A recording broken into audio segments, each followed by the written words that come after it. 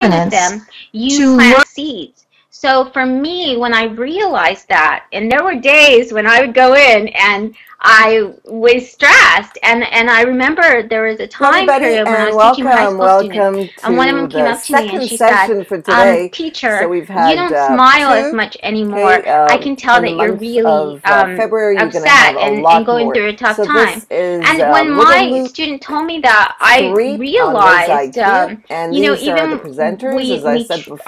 if we don't go purpose and we don't try to be the best teacher we can be, our students do notice. They do pick up on this. And so I think it's really important that we realize every single day we have that impact. And so that's one of the things that in the Laura Act, one of my favorite characters is Dr. Seuss. Now the reason why I picked Dr. Seuss is because Dr. Seuss, if you read his books, I don't know if you're a big fan, but he always talks about taking risks, and he always talks about having fun and nonsense. But in all of his books, there's an adventure, and the people who start do not have an easy time in this adventure. I think they make great children's books because they really show and model what learning is. You start, it's a little bit scary. Sometimes you're put in these awkward situations where everything does seem quite weird, and you meet these different characters along the way, and you pick up something from everyone you meet, and at the end you're transformed. And that's what I like a lot about the Dr. Seuss Shelly, books in and themselves. welcome. So now that you realize, and I'm telling you now, you have a mission, is you are a teacher, and that makes you Shelly, have one of the most important jobs in the world. And remember, you're impacting lives. So you have, what are you going to do with your 3,000? What are you going to do with the 3,000 students that you impact? And if you teach online and you impact many more, like Nellie does. Nellie, you know, impacts so many more, and other people that are here, Sylvia, their reach and the students, the teachers and stuff they train, they have a lot more than the 3,000. So imagine what would happen if you inspired 3,000 individuals. Well, we have that opportunity to do that. So how do we do this? Well, first of all, a little bit about so the world, the webosphere is evolving. Every day, millions share the narrative of our lives. We update our statuses on Facebook. We share our pictures on Instagram. We pin things that we're interested, recipes, crafts, things like that on Pinterest. Our lives now are this is a ritual that we all practice in, parents, children, and this is the kind of we now live in. Learning has evolved. And even if we haven't evolved, maybe it's a little bit scary, maybe it's going so fast, and maybe it's so different than the way that we learn, we still have to understand it and learn it, because that's the way our students learn. And that is something that's now ingrained in our society.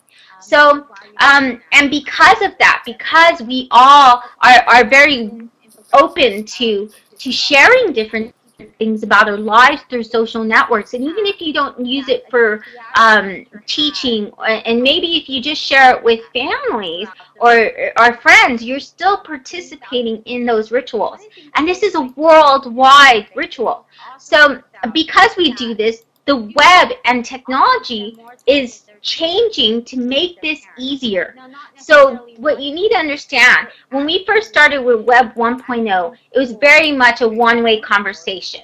So we couldn't do things like this. We could basically create a web page with smiley faces. At least that was my first web page that I created on Geos. And you really couldn't talk with me, you couldn't leave comments, you couldn't like it, anything like that. Probably wouldn't have liked it because it had too many animated GIFs. So then we went to 2.0, and then we went to 3.0.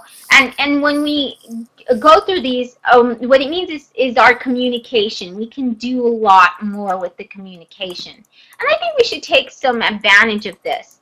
So there's different ways to have learning online. Your students have different opportunities, and you do as well for professional development. Have things like this, webinars.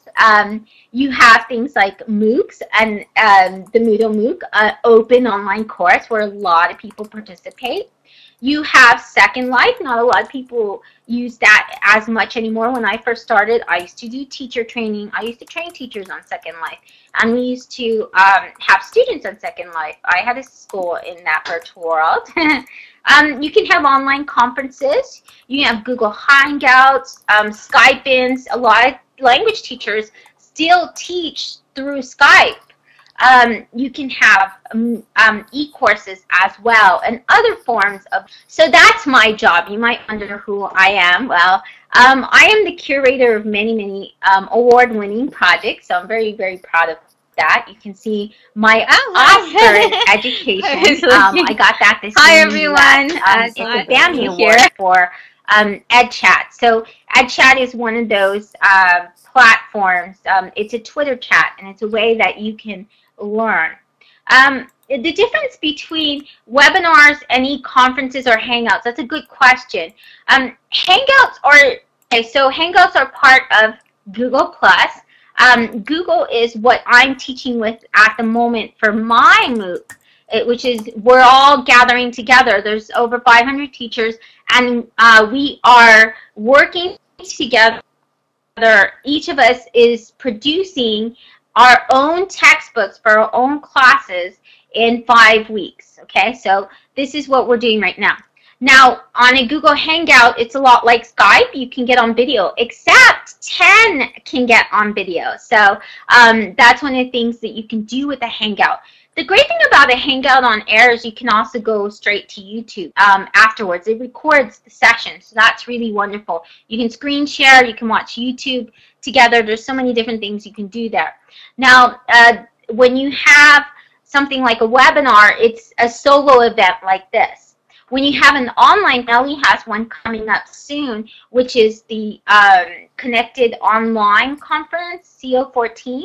So that's something you can look for. It's a series of webinars. It's a lot like, we try to make it similar to what you would experience in a physical conference. So the one that I run is the Reform Symposium e-conference. We have about 5,000 teachers from 100 different countries. They do 120 plus presentations. We have text on. We have musical performances online. We had Steve Bingham, Jeremy Harmer sing. We had Jason rap for us. I mean, so that's with a conference. It's different because you're putting it all together and it's united usually under a specific theme. We also learn through blogs and challenges and things like that. So when you are teaching online, and you are teaching through Moodle or any type of online platform, you have the opportunity to get your students connected and to participate in these different types of learning opportunities online as well. And your students will appreciate it because many of your students are already participating in language community. For example, Busu. If you teach language learners, Busu has millions of students there. So that's something where they can continue learning as well. So you have the ability to impact millions. And with EdChat, the Twitter conversation, a reporter asked me around January this year to ask me what our reach was. In 3 days, we reach nearly 2 million people. That's how far our Twitter chat messages that are posted and stuff like that reach.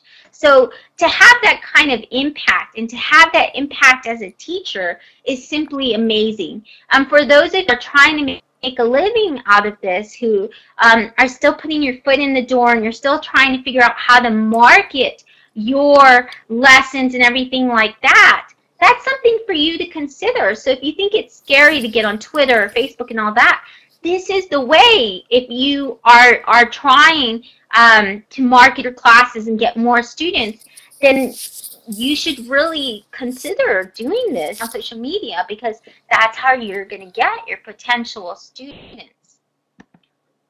So what is the pedagogy that we're going to discuss? Okay, so you know your reach, you know the impact, and we're going to look at specific examples on how to put this into action as well.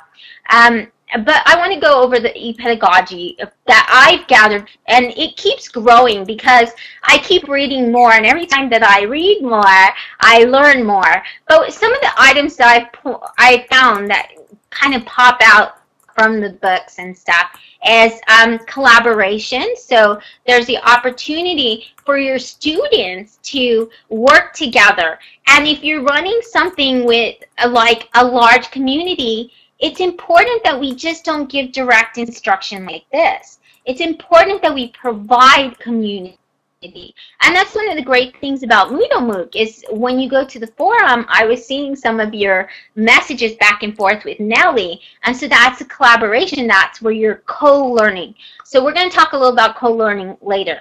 Creativity, and that's something that Sylvia Guinan's here, and you should read her blog because she does so much with creativity online. She has her students learn through digital storytelling. They have projects, and some of the things they do is just really beautiful. So this is something that we can do. Your students can be creative online, and you can too. For them to make connections, we need to tie it back to why they need this instruction. Experimentation, we need to give them the ability to be able to experiment and play. Play is one of the most important things that Dr. Seuss talks about as well. And then we have exploration. We want them to be curious. We want them to be able to figure out what it is they want. We want to be flexible, to give them choices. Critical thinking. At the same time, they have to feel as if they were challenged.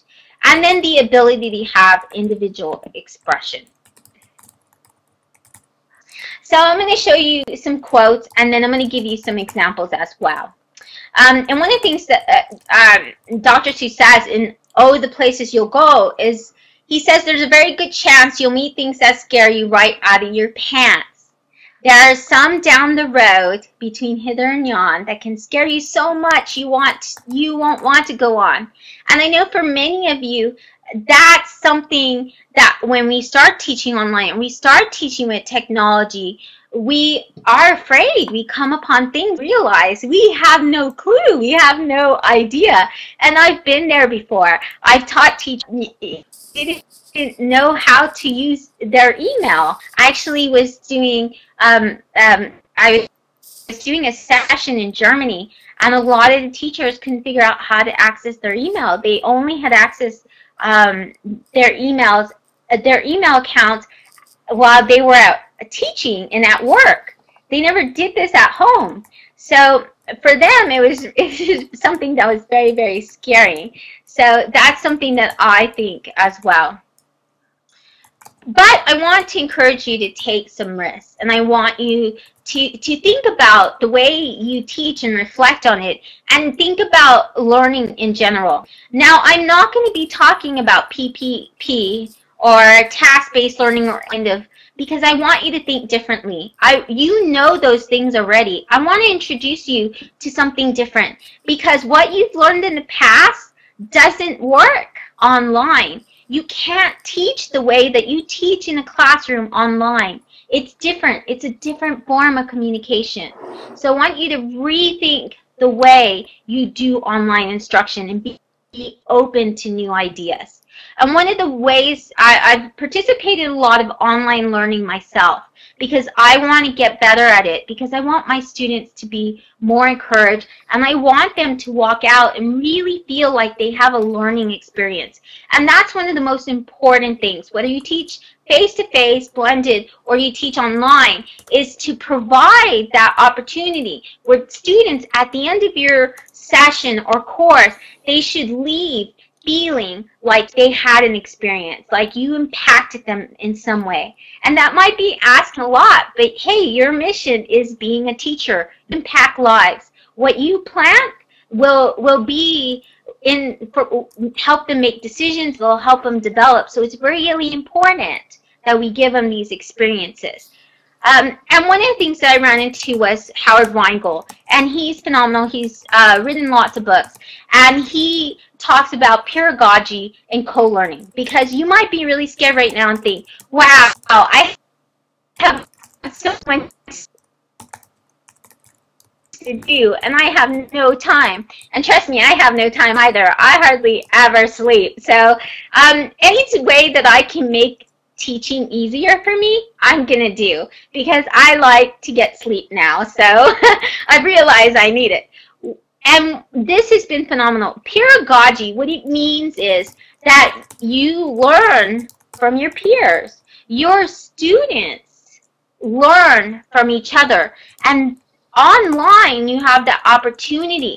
So when you're teaching online, if you let your students help each other, give each other feedback, and then you're going to help yourself, because then you don't have to be the only person who gives every single learner feedback, because that's almost impossible online. I sometimes do it right now.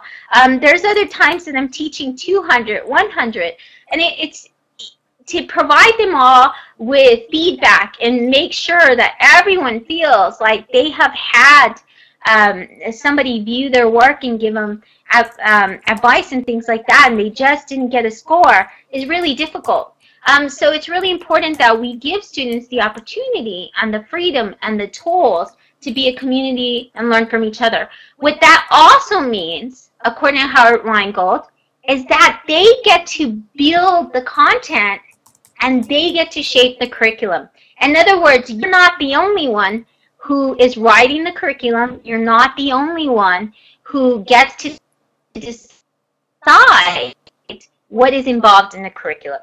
And that might be scary, but I have found that it's incredibly enriching and rewarding. And when you see what your students create and what they produce, it simply will blow your mind. So how do we do this? Well, one of the ways we can do this is when I try to break up bigger groups into smaller learning groups. So one of the things I do is I have peer groups, and I try in every single forum, including Moodle. I recently was teaching with Intef, and we were in Moodle, and so we broke them up in groups of 30. Okay, it's not enough 200. We had different teachers who moderated those groups, but it's not enough that we say, okay, you're in a group of 4, you're in a group of 10, you're in a group of 5. You actually have to get them to collaborate and to learn about each other and develop relationships with each other. And that involves icebreakers and developing different opportunities for them to learn from each other. So one of the things that we did with our MOOC, with our Crafting the E-Perfect textbook, is we got them to do the Hangouts. We're encouraging them to do that, to peer edit. And when you have those students that step up to the challenge and begin to be the leaders, and I make it available for anyone to be a peer group leader, you need to congratulate them and pat them on the back a lot. You really need to support them. The statistics say that if you get 7 very active participants in your group, that your community will really begin to develop and grow. You'll see discussions happen, and that's kind of what I've seen. Last week, my mother was in the hospital, and so it's very difficult for me to go in and really learn, really provide feedback to my students. And I thought, oh no, they're just going to fall apart without my feedback. And because this is now the 4th week, and so last week was the 3rd week of instruction. But because we had built these opportunities, we had done pedagogy, we had gotten them to do an icebreaker, a 3-2-1 icebreaker, and get to know each other. Because we had done that for each other, they started leaving peer feedback, and they started looking at their assignments, and they were leaving in-depth things. So I was really proud of them, because they ran the community, they ran the learning, and the learning continued without me. So I think it's really important that we give them those opportunities. So when you're doing those opportunities, it's important you find the right tools. When I'm teaching my teachers on Moodle, I work with teachers who are extremely new to technology. And this is something to consider. You have to know your audience. You have to know what are their challenges and what they're going to be able to take on. One of the things that we want to do is we wanted them to have bookmarking, social bookmarking together. So that way all of them, oh, my mom's doing better now, so thank you, a lot better. So there's different types of social bookmarking tools out there. For our Moodle teachers, because they had pretty much zero experience with technology other than using a computer, but they had an integrated the course is digital storytelling. And so for those teachers, we decided this is Listly. This is one of my favorite bookmarking tools. It can look a lot like Pinterest. One of the reasons I like Listly, open online course, a MOOC, then 500, 1,000. Listly allows anyone to go and add to my list. Now, that means I have to moderate every once in a while, but this is okay for me because that's a lot easier to do than adding 1,000 people on a list, and that's something you have to do when you work with other social bookmarking tools. Now, with social bookmarking, those of you who might be new to this, what it means that all of the people in the course get to contribute and add resources, so everyone has this available even after the course, so they can continue their learning. But also, this becomes the readings. This is what they get to, and what I do is there's usually like 50, 100, but they get to scroll down, they get to scan really fast, and I tell them to choose. They can choose 3 or 2 or 5 of the readings that they want to scan, and then they can add that to the discussion, integrate when they're doing presentations and things like that. So they get a choice, they get the opportunity, and it could be something that they do it as well. No, I didn't make this from SCORM. These are tools that we have outside, but one of the reasons, one of the things we did with our teachers, we didn't use Listly, we used Pinterest. And the reason we did that was because we thought that a majority of learners would be familiar with Pinterest. Now, my students, they were teacher students, exactly. They are teacher students. They didn't even know Pinterest. They had a really tough time with Pinterest, too. So it was a good choice for us to make that choice, because even though Listly would have been my option, when we talked about it, Pinterest was challenging, then a lot of other things would have been a lot more challenging. So I'm glad that they were able to learn how to use Pinterest, and we had those collaborative boards. And you can use other collaborative tools to kind of do things as well, to collect work, and these would be tools that would be outside. Or Moodle has this option where you can put a link and you can actually embed the link.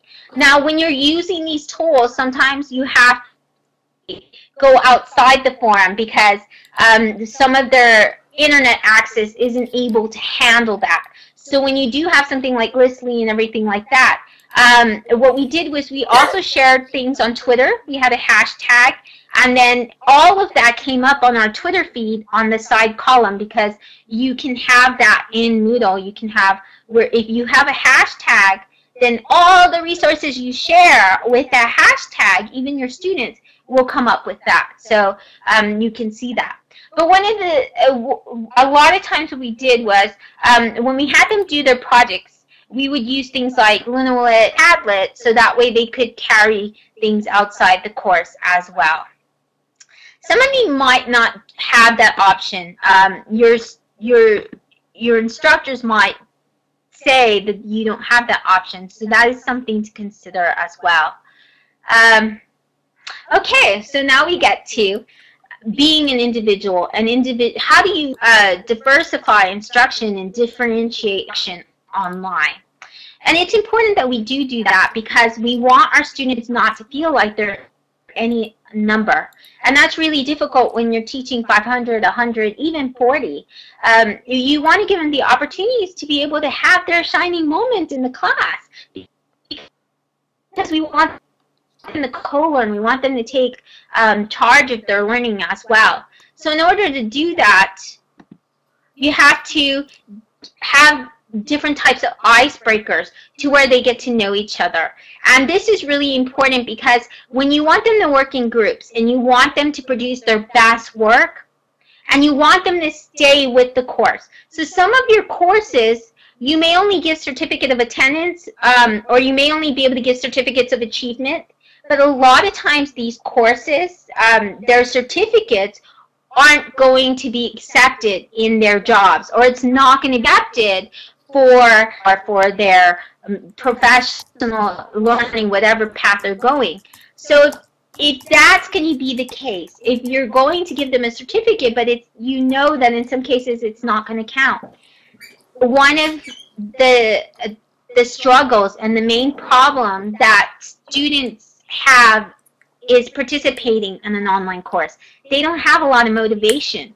So it's important at the beginning you do these icebreakers and get them to feel like these are their friends. They're having this experience. Why would they leave your course? They love it. They're having fun. So you do these icebreakers throughout so that we can motivate them. And when they're motivated, they're going to I have gotten students to do so much in such a long period of time. For CO14, you'll see some of the student feedback folios and what they said. They said it was a struggle, it was a challenge. But in the end, I feel like I'm a better teacher, and I feel like I've grown so much. And when you get that kind of feedback, it's just simply amazing.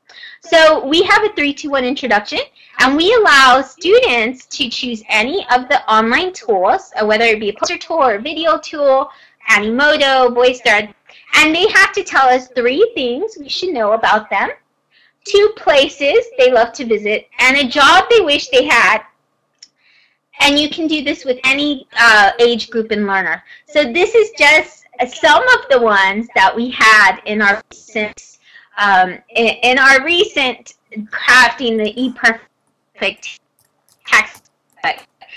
We had videos, we had haiku decks, we had posters, we had comics, we had infographics, we had storyboard books, we had so many different ones.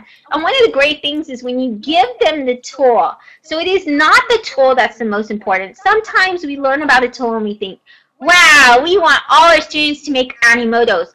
But sometimes you can just give them the assignment. The assignment and the mission and the objective is the most important.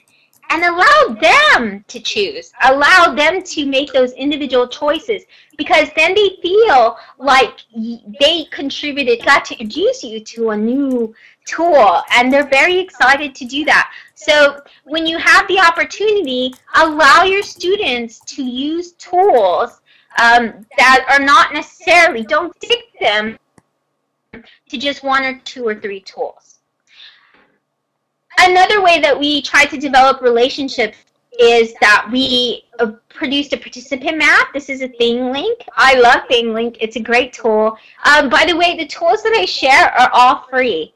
So when you look at the different types of tools here, they're free. I believe in free because teachers don't have a lot of money. We don't make a lot of money, so it's important we get really fantastic tools that are cheap and or free. So I like ThingLink because it has this option. The option is that your students, if you make it open to anyone, they can put a dot and they can add a video, and as soon as you scroll over, they're up and you can watch it right there.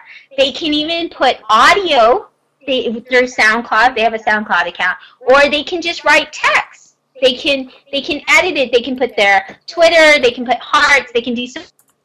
So our 500 participants, you can see how many went and filled this out.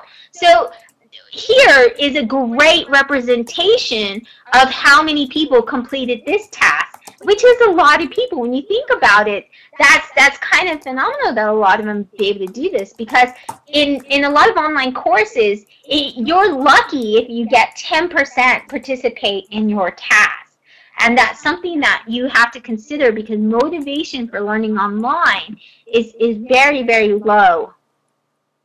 And that's why it's important that not only do we challenge our students, and when you take a course with me, when you go through any kind of instruction, you work a lot. You are creating stories, you are creating guides, but it's fun stuff, and I allow a lot of playing, and I allow a lot of choices.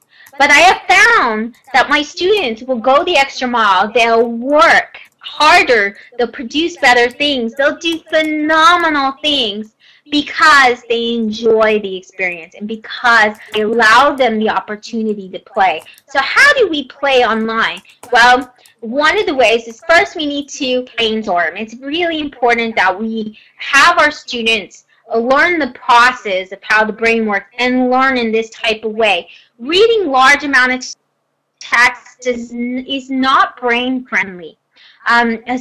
Things like cognitive maps and mind mapping, and you can even mind map. You can mind map here in WizIQ. We could set up a blank board, and I could put a little box, and I could put a theme, and all of you could come and you could just add to it, and we would have co-learning. We would all have produced this content that we study from, and then also we would have brainstormed, and that's brain friendly because we are participating in Vygotsky's cognitive learning there as well.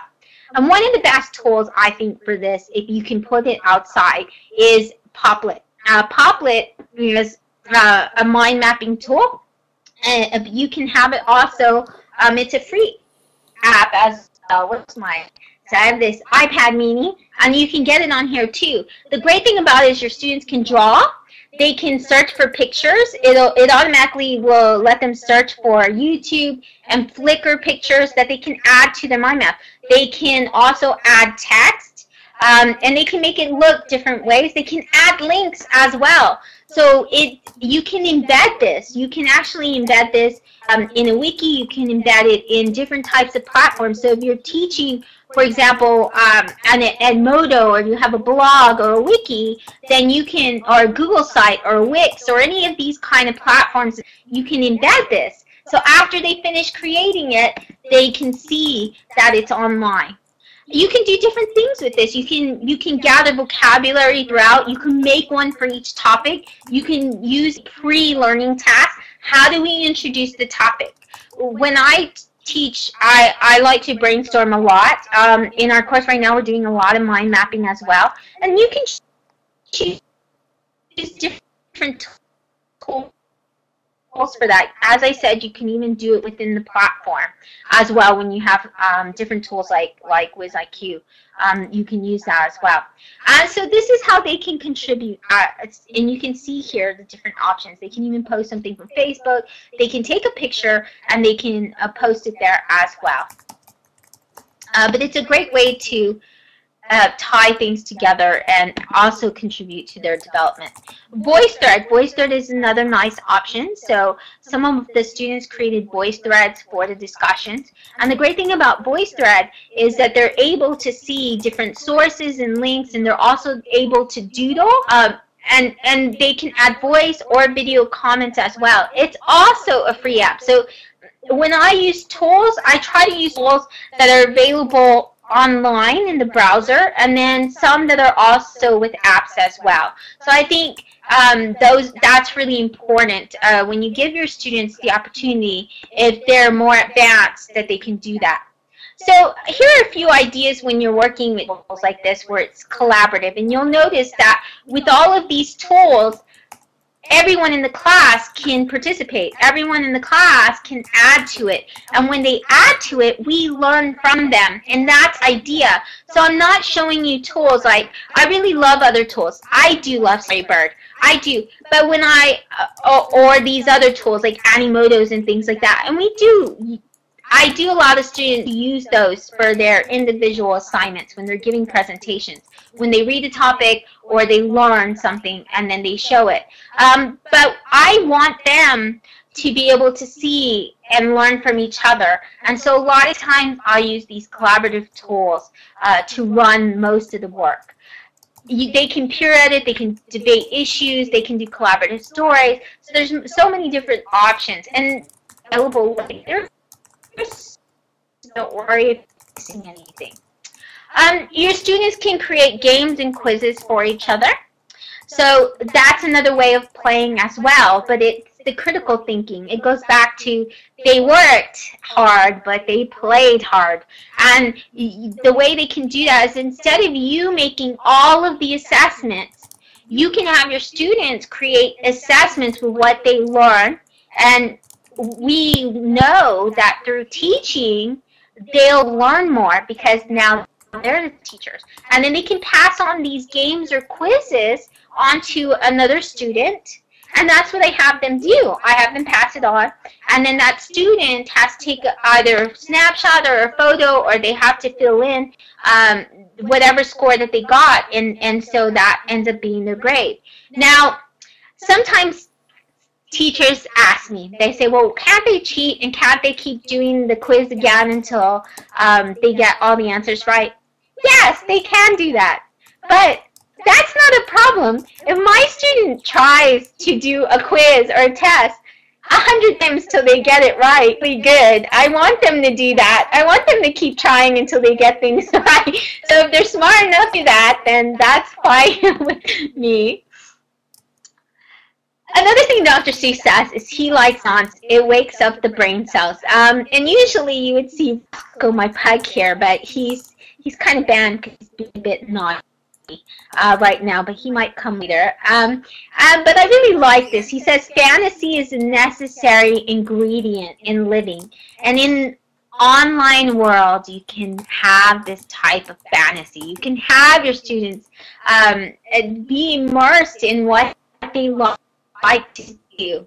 So there's so many different types of tools out there that your students, you know, if they like to listen to music and things like that, you can consider having them learn through these different types of options, like lyrics training. That's one of the options. So I'm kind of going through these really quick, but don't worry about it, because it's kind of like when I present to you when you're learning, and you'll learn this with students in particular. All of us come from different types of backgrounds. We're from different countries. You have different situations. And I've worked with different situations. I've worked with students who had nothing except their cell phone. So I worked with refugees who only had a cell phone, and that's all they could learn with. It wasn't connected to the internet. It didn't do much. But they could still text with it. They could still record audio. There's a lot of things they could do with their cell phone. They wore the same clothes when they came, and these were my language learners every day, and so we were teaching them. They were refugees from Sudan. And I worked with iPads. Every single student has an iPad. You know your situation. So what I want you to do is don't get overwhelmed by everything. What I want you to do is treat it like a buffet. Here's a feast of all of these ideas, these tools, whichever kind of ones that jump out at you. Like when you go to a buffet and you see all of these nice options and you say, oh, I want to eat that one and that one. You make 3 or 4 choices and put it on a plate because those are what you want to try, because you know if you try to eat everything, you're going to get full and you're going to get really sick. So what I want you to do is just take a few. Take 2 or 3 ideas and try that. You can always come back more for the buffet and grab another plate if those don't work for you. But the idea is to try one of these ideas. That's what I want to encourage you to do. So Go Animate is another one. You can have your students work together in peers together, and they can create these text-to-speech types of videos. So there's a lot of different ones. You can have it to where you design your instruction differently. So let's say that you want to get your students to write, or let's say you want them to participate in different types of discussions. Well, one of the ways that you can encourage discussion is put it in a comment. Your students are used to forums. They're used to big, long text. A bit. If you give them something that's interesting and visually pleasing to look at, they're going to fill them out, and they're going to have fun with it, and they're going to try more. And so something like, Danada, you said that your problem is your students don't know English. Comics and visuals like this, cognitive maps, make it so much easier for language learners. They're able to see it, and you're chunking the vocabulary in the language, and so they're able to see what it's about because of the pictures. So you can put your discussions this way. Make Believe Comics has over 300, and you can create your own. You can make up your own. You can add very little text. So next time you have a discussion or something like that, and you want them to do some more writing, then try one of these and see if that helps them out as well. I've worked with learners from 2 years old to 80 years old. So I've worked with all kinds of learners. But you might think that comics aren't something for adults, but you would be really surprised because a lot of adults, Helena, what is that based on? Because when I've worked with adults, they really enjoy this. And right now, there's Nick is doing his PhD in Columbia, and it's all in comic form. We have Batman. A lot of your students have superheroes and things like that they've read. Comics are a higher level. You can go with graphic novels, even things like that, and it's higher level reading. And so I think a lot of times we assume our students don't like this, but my experience has been that my students have really enjoyed this. And it's not something that you do all the time, but it's something that they can do, and it is something that they can do every once in a while. So there's different types of tools out there that you can use for your students to actually create their own comics as well. And one of the things that I had my students do was I had my teachers, they had to take an assignment, a reading, like from an article, or even Jane Eyre or Pride and Prejudice in Shakespeare, had to recreate a scene of it into comic form. And so what they did was they did something like this. So this was one of my teachers from Spain, and this is what she created from Pride and Prejudice using the Pixton. So I gave them a variety of different comics that they could choose from. And so you can see how she translated this. And she ended up doing it for actually many different types of chapters. And the great thing about it is now other teachers can go and they can use this to teach with their students. And when your students think about learning and they have to read something, a lot of times if they saw the book Pride and Prejudice, they would not want to read it, or they might see all the words and they might be turned off from the assignment. But if you show it like this, and you can see that she did a fantastic job of translating it, then students are more interested to really look at that. So even if you do a comic to introduce a difficult reading or a difficult article that you have chosen for your learners, this helps them. And one of the things I like to get my students, even when I'm working with students and even adult students, is for them to take that reading or that article and to produce a comic with it.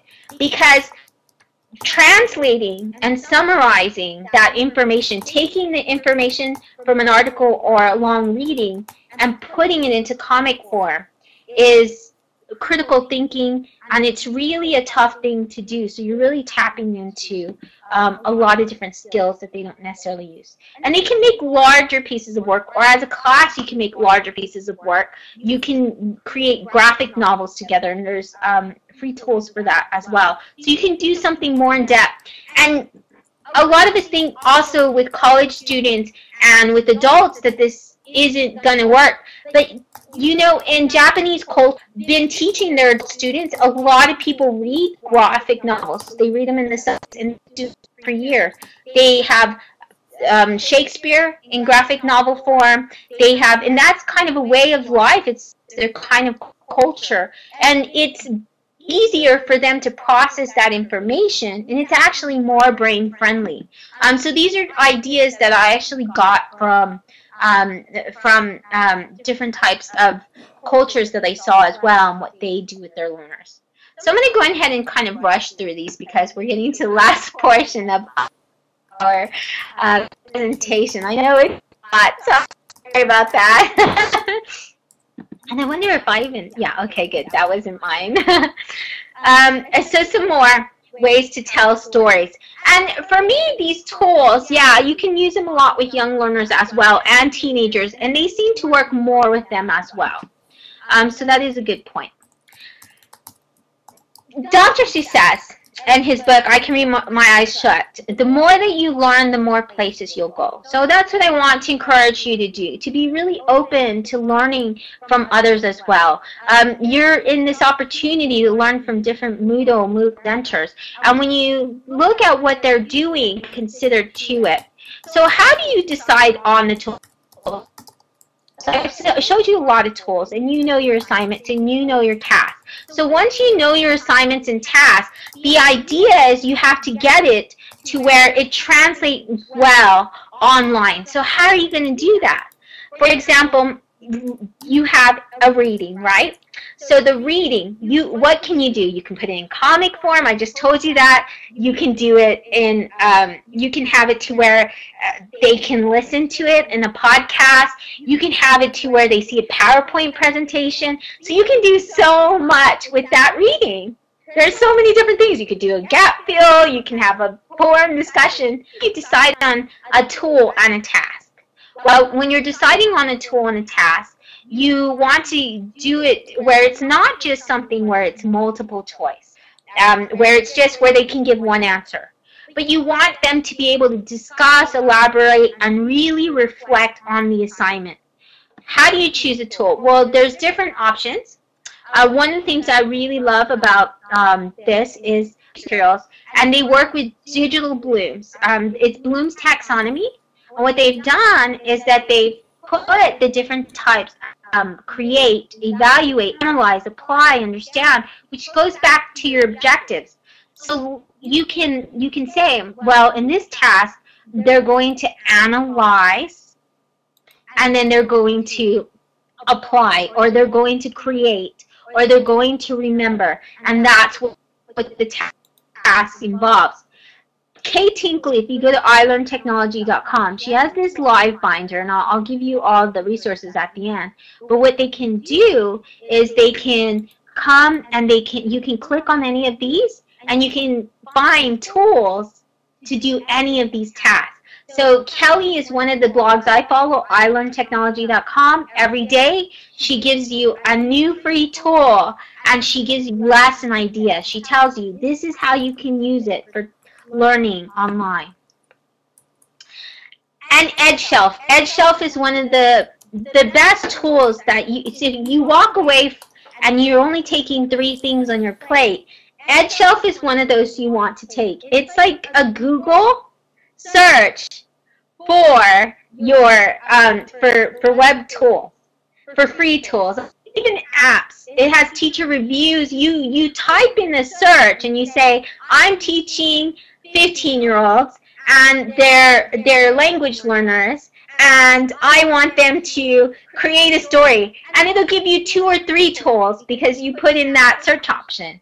Now, if you just say something like that, then that's what you can decide, and then it'll give you all the tools that are available for that. You can even say, I'm teaching with Chrome, teaching with Android, I'm teaching with iPad, and it'll give you, I'm teaching on the web, or I have to teach offline, and it'll give you tools that match those criteria.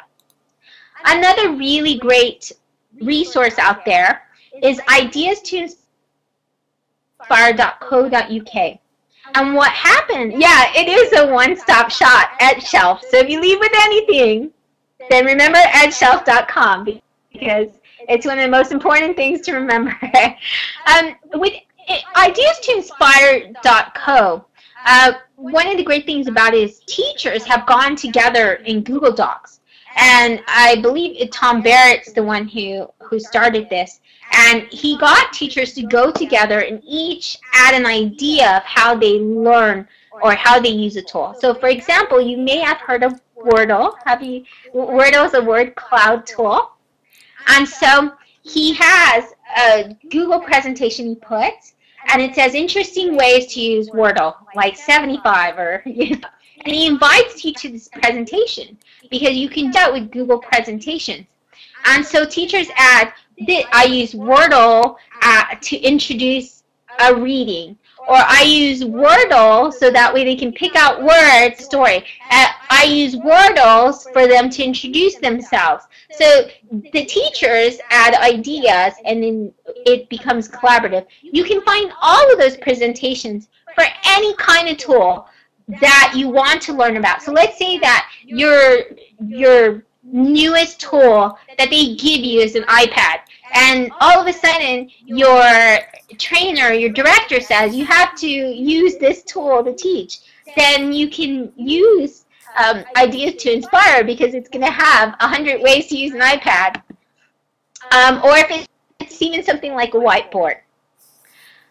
One of the most important things is that your learners believe that they want to come back to the learning. And I think that a lot of times, even with adults, it's really important that we have our students feel like the learning was challenging, but at the same time it was an adventure, because that's what learning is.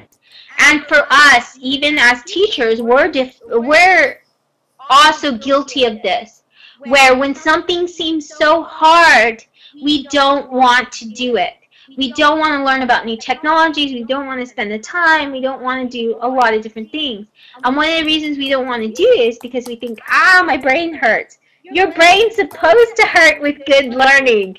Learning is an adventure. And if we want to carry our students into that adventure, we have to let them know, yeah, you know, what do you do with an adventure? You back and you put all these things together, think you'll need. But a lot of times you'll go to different types. It'll lead you different ways that you never thought of. But while you're there, you have fun. And you continue the learning because you feel motivated and you have this intrinsic, you associate something intrinsic with it. And so for your teaching, whatever you decide to produce, look at it and really decide, is this learning going to be fun? One of the things I like to use in Moodle a lot is I like to use their activities and their where it's a rubric, because I really think that grading with rubric and task-based assignments with rubrics is much better than giving them a quiz, because at the end of the day, they don't really like a quiz. They don't remember so much about the quiz. So when I have them do the quizzes, then what they do is they can do that on their own time, because the quiz isn't going to spur them anything more. You don't take a quiz and then after you get your grade, you say, oh, I'm going to study this some more. You don't. But if I were to give you a game and you were going to learn math and you played an online game, then you would keep playing the game. You would want to go through the missions and the tasks, and you would spend more time on that, and you would reflect on that more. Or if I told you we're going to do digital storytelling, we're going to take a word problem, and you're going to make you're going to visualize this word problem. You're going to make a video that shows the train went from London to reading, and you know, so that's what you have to think about when you design tasks. Are you doing it just so you can get them grades, or are you designing tasks that are really going to challenge them but be an adventure and fun? I think that's something that we really have to consider. So how do I do this? One of the ways that I do this is in my Moodle. When I give them assignments, this is what it kind of looks like. I put the task. The task is, for example, create a comic summarizing your feelings after 2 weeks of taking the course. That goes back to tying in the nonsense, because I want them to feel, okay, I can get up stuff now. And my teachers, it was really funny because they made a comic. They made a comic, and in their comics they were saying things like, oh, Pinterest, and they were complaining about Pinterest and about me getting them on Twitter. One of them even put herself as a bird, and she said, oh, I don't even know who I am. I'm a bird now. I tweet so much. So it's really, really funny. And so what I have done is I have created digital sandboxes. And I use this for every online platform that I teach with. You can actually embed this in Moodle. So I embedded this in Moodle. There's Symbaloo. I used a tool called Symbaloo. You can use my Symbaloo. You can even embed mine. So if you want to use the tools that I have, you don't have to invent the wheel. You don't even have to. You don't have to do this. I can do it for you. And so what they do is I use any of the tools in the digital sandbox to complete this task. And then post your task to, at the time I had Tumblr, but we didn't use Tumblr. We actually had them submitted through the database. So what I did was, then they had the opportunity to click on any of these and it took them to that tool. If they didn't like that tool, then they would just go back and they would use another one. So this is a way, if you think of a sandbox, kids go in the sandbox and they get to experiment with it the way they want to experiment. They go in, they take the sand, they'll take a pail, and they'll put sand in it, and they'll make castles, and some of them will make turtles, and some of them will pretend it's mud. So it's a visual sandbox, and it really gets them to experiment and play with the different types of tools. And how do I grade this? I grade this with the rubric that's on the actual Moodle. And they have from approaching mastery. And then I leave them the score 1 through 4, and I put a little bit of feedback. I say, and then one of those parts in the rubric is mechanics. It is something like, and it's also visual design and stuff. Did they have enough space and different things like that? So I think that that's the way I prefer to give tasks. When we're deciding to teach online, a lot of times we complicate things. A lot of times we think, wow, it has to do this and we have to do that. I remember when I was working with Moodle, and I used the EXE. That's kind of, we use that instead of SCORM. I don't know if it's necessarily easier, but it's what I was required to use. And I had to create an ebook on this. Yes, I'll do that. In fact, I'll give you the access to this.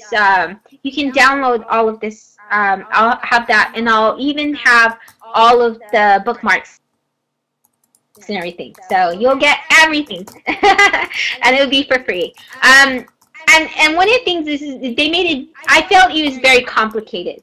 It took me a long time. I had to create these ebooks with the EXE, and they had to flip, and it took hours. I literally didn't sleep much for 3 months when I was doing this. And the easier thing that would have been better is to make a PDF or to make my own using one of the tools and use the link, because you do have that embedded link where it'll just pop up. And so when you're thinking, a lot of times we want to use the SCORM, a lot of times we want to use the database, a lot of times we want to use all of these different options in Moodle, but sometimes we just got to keep it simple, because then we're going to get frustrated, and then we are going to want to we're going to get burnt out. So it's really important that we challenge ourselves a little and try different things, but we don't want to make it too complicated. We don't want to take on too much. I try to do everything on Google when I'm making all of my course design, because a lot of times in Moodle you can save it as PDFs, but I create everything on Google Doc. I just find it easier, and then I copy and paste. So I have all my rubrics still. Because you can save it as PDFs and everything, and then I can upload it as well. So I do everything. I have a copy of everything, because working on the different Moodle platforms, a lot of times my the ones who I work with, whoever my boss is, or my who is at the time, when that course closes, I don't have access to that course anymore. So I think it's really important that I do this, and then I can copy paste. And I find it easier to design things off of Moodle. I find Moodle very complicated. So Oh, thank you. So Nellie says Google Drive is integrated on Moodle. So I think it's easier and it saves me so much time. So don't let the platform dictate to you how you design things. Take it simple. What if you work best in Microsoft Word? Then do it in Word and then copy and paste all of that, because it's going to save you time. If you just find it so complicated and you think, I'm not going to be able to do this, the important part is that it's designed well in the end on Moodle. But when you're preparing things, then you don't have to do it that way. You can do it a way that's easier and works with the way that you are used to learning as well. I think that's really important. So this is what my Google Drive looks like. I do everything in Google Drive. I make presentations, everything. But the really great thing about it is once I've done that, I use that same rubric again and again and again. I make little adaptations. I use the same ebooks. I use the same evaluation forms, handouts, instructions, all of that. I use it again and again and again, and I just change it. That's all I do. So I really like that option as well. Since it's integrated with Google Drive, you can leave voice feedback now on these options. So if somebody said that rubrics are terrible, Maria Sol, you might try doing Kaizena. Kaizena, it's a free app, and so you can get these free apps if you go to Create here on your Google Drive, and then it's going to pop up with all these apps. Look for Kaizena, and then after you put Kaizena in there, then one of the things you do is you can right-click and you can choose the option to open with Kaizena. So you have to actually click on it and right-click. So it's just not going to come up automatically. You have to, and then put open with, and then you can use it. All the ones. You see how I have Move Note too? Somebody said Move Note.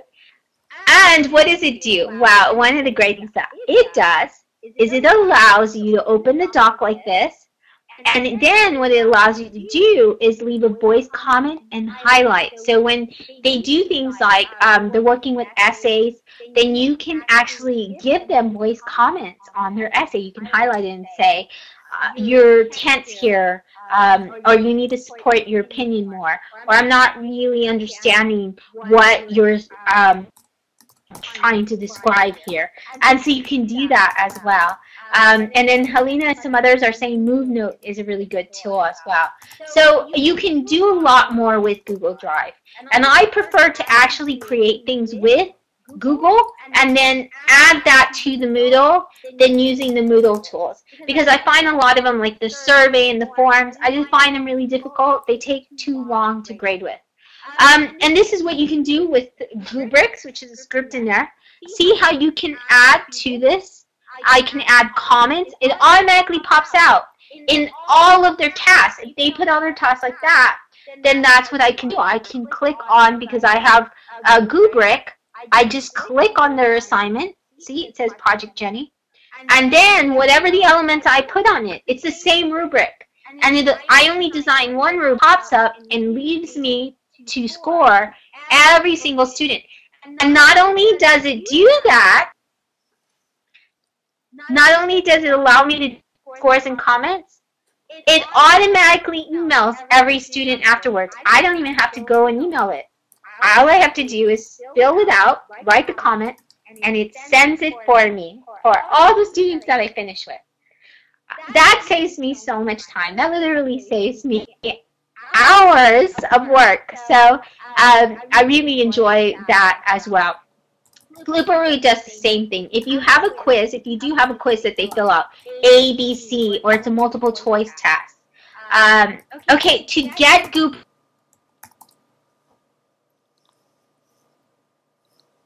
rubrics and all of that, you just go to upd.org. And I am going to give you links to all of this. I'm going to give you basically where I've curated all of these tools. Okay, so you can always come back and you can go and you can find these as well. And they're all free, by the way. So this one allows you to send a test or quiz. So let's say you're doing something where you want to do something like you want to do a test that's very similar to one they're going to take. Like maybe they're going to do where they have to do listening or anything like that. Well, as long as there's one answer, it's a multiple for them, you don't have to grade it. It's sort of like having one of those scanning docs where you feed it in like a Scantron, and it goes over here, and what it does is it ends up grading it all for you in the Scantron. That's what Flubaroo is. It's an online Scantron. It just automatically does it for you. And after it does it for you, it emails all the students their grade individually. So it has those kind of features. It gives you so much, it saves you a lot of time. So a lot of these you're going to find in the Dr. Seuss, and you can find this in my Pearl Tree. So my Pearl Tree is a mind map. I know it was a lot to look at right now, but what I really want you to walk away with is the way you design tasks, and the way that you work with your design to make sure you don't overwhelm yourself. Get your students to do a lot of the work as well. You can use the same rubrics.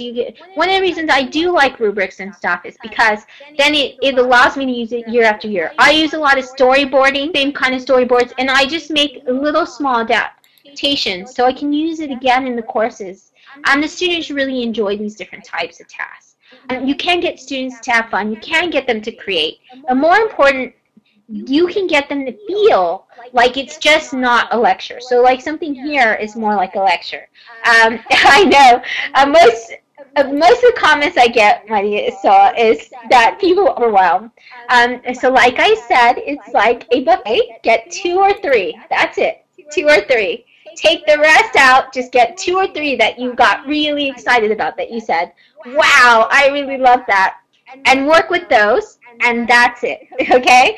And then you can always come back and you can get more from this buffet, okay? There is a recording, so then you can always go back to the recording. And finally, Dr. Seuss says you have brains in your head, you have feet in your shoes, you can steer yourself in any direction you choose. You know what you know. So in other words, this presentation isn't a prescription. It's not to say that I'm not in your classroom and I'm not with your students.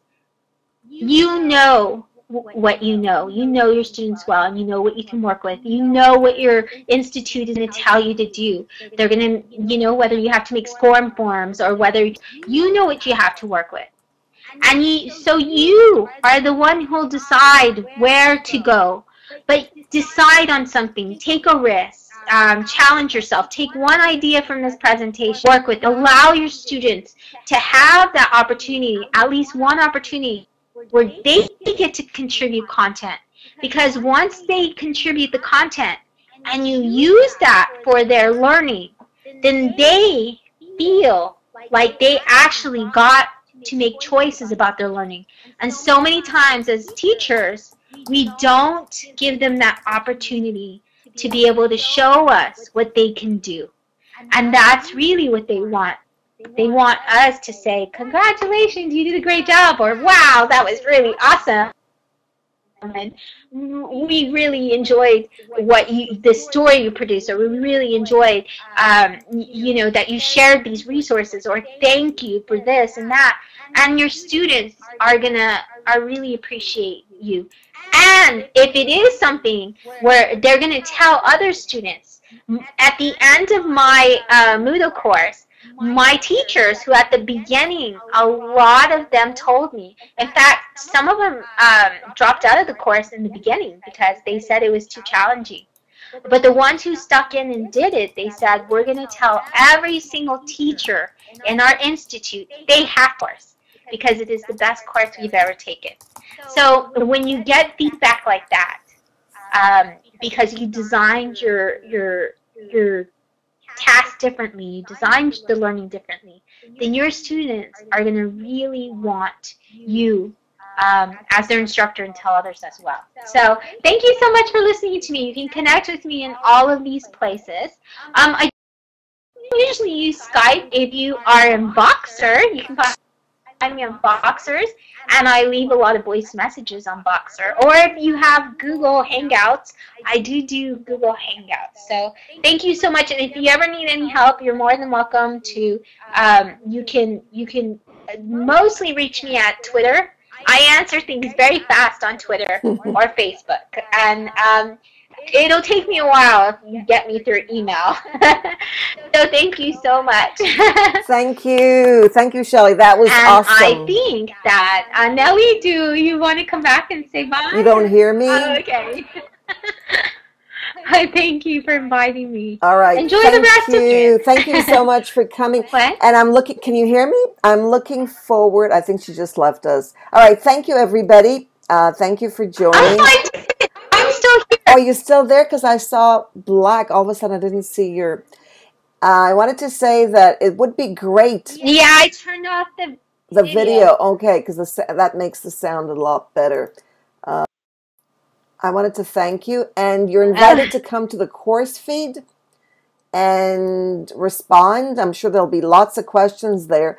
I think, do you know where that is? I think Thomas added the link. It's to the Moodle MOOC 3. And I recorded this for YouTube, so I'll share the link with you later on. Without the participants, it's just the just your voice and the slides. So thank you, everybody. Thank you for joining. Have a wonderful rest of the week and weekend, and we'll see you tomorrow at the next session. So it's every single day, and then we've got the weekend and connecting online for 2014. So come back tomorrow for a weekend of lots of fun, and Shelly's going to be there as well. Bye, everybody. Bye, everyone. What was that link? Can you post that link again? I think I lost it. There's a chat, so and that way I can make sure.